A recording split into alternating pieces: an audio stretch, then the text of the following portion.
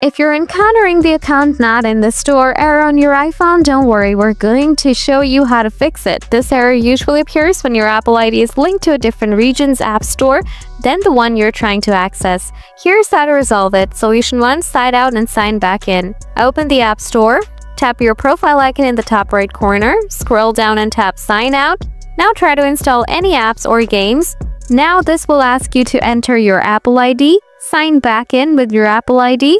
Solution 2. Change your region. Open Settings, tap your Apple ID at the top, then select Media and Purchases. Tap View Account and sign in if prompted.